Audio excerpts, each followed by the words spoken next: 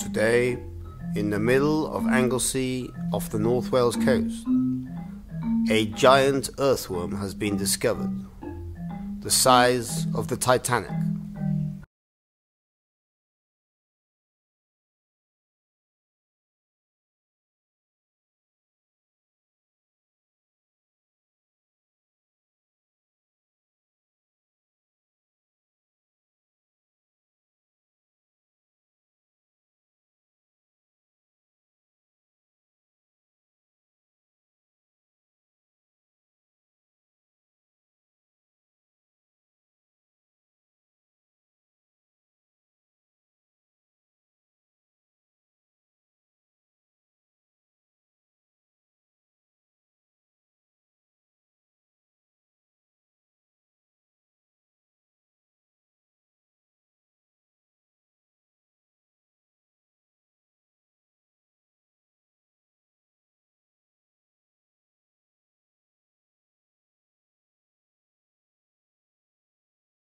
She said some quite extraordinary things, because I went to see her recently and she remembered my birth, and she said that the umbilical cord was had created just a perfect line between me and my mother, and that when she went to cut it, my mother asked her to pause for a moment, and she said, well, it's not normal for me to pause, but I will.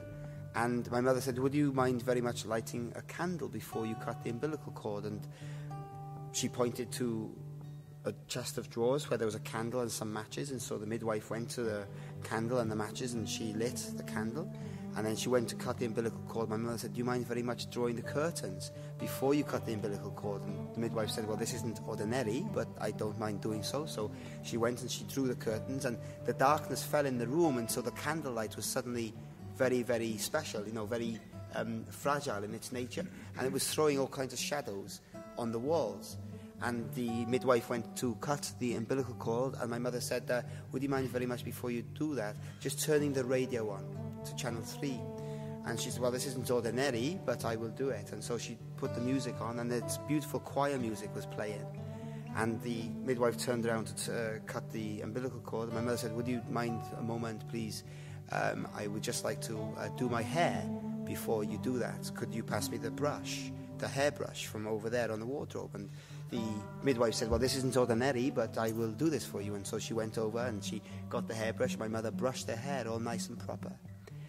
And then the midwife was about to cut the umbilical cord, and my mother said, do you mind just a moment, just maybe I could put a little bit of makeup on, maybe some lipstick and some eye makeup. And the midwife said, well, that's not ordinary, but on this occasion, why not? So she passed her some makeup, and she applied the makeup really quite nicely.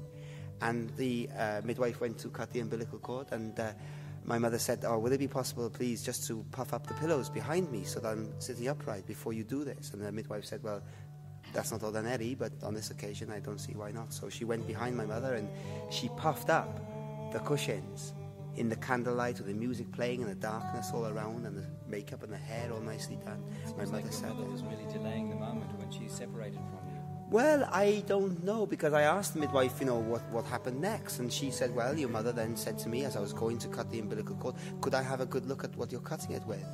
And, the midwife said, well, yes, of course, it's not ordinary, but I'll show you the instrument. And it's kind of like a scissors, but not exactly. And my mother looked at it and she said, well, would it be possible, please, for you to use this pair?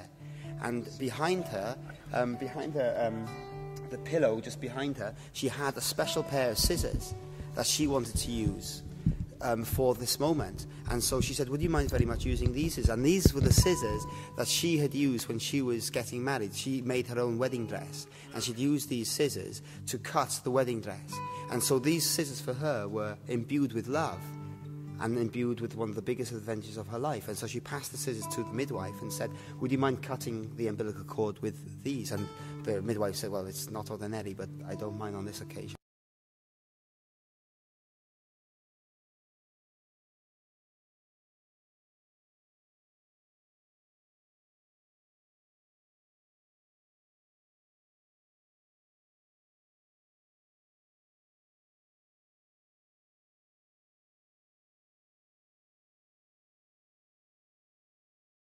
Can I just ask a quick Did you want to use the bathroom first? No, no, something no. about my boat. What? Well, I just got some little figures that might fit on your... Have you? Yeah. With you now? Yeah. No, I haven't got them on me, but I've got them back at home. I could send them in the post. Oh, that's Lovely, a nice yeah, idea. that'd be really good. I reckon they're probably the right scale. Well, what are they, like fishermen, or what are they? No, they're dancers.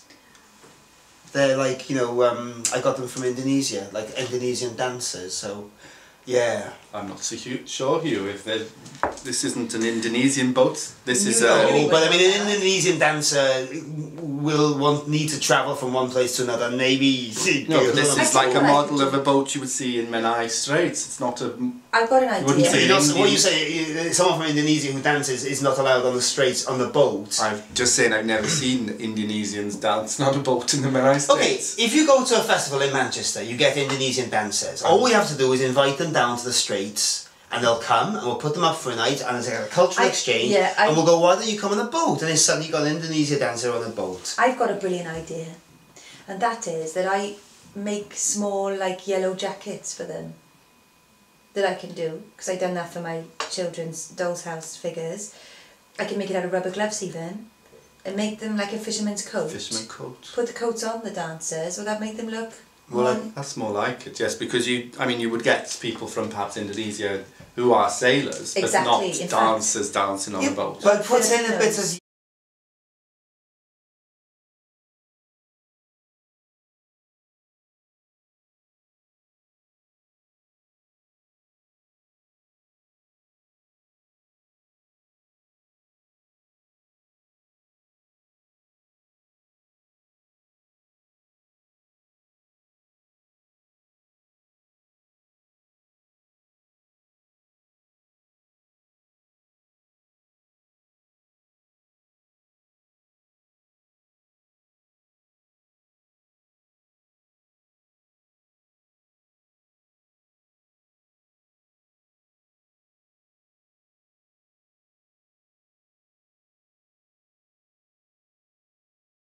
I was wondering, What? I'm sorry to disturb you and everything, It's but alright.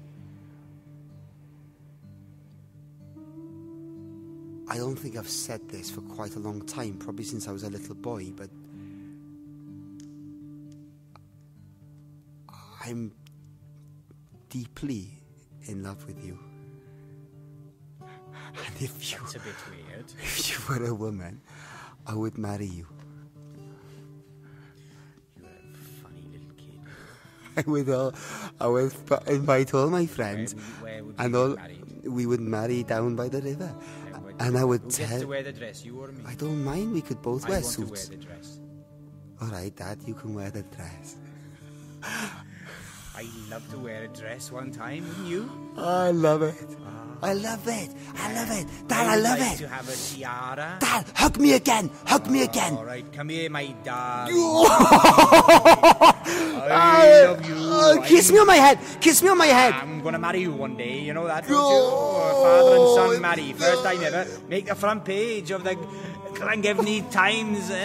Dad, Yes. shake my hand and tell me when it hurts. Tell you when it was. Yeah, I'm squeezing your hand now. Have you started? Yeah, I've started. Tell me when it hurts. Are you sure you've started? Yeah, tell me when it hurts. It tickles. What? Tickles. Oh, Dad, Does this hurt? Ah! Dad, that really hurts. Stop it. I'm not doing anything. Stop it. to you. Seriously, get off that. I'm Oh, not flip even doing anything to Flip you. it, Dad. I almost broken my fingers. I've only got 4.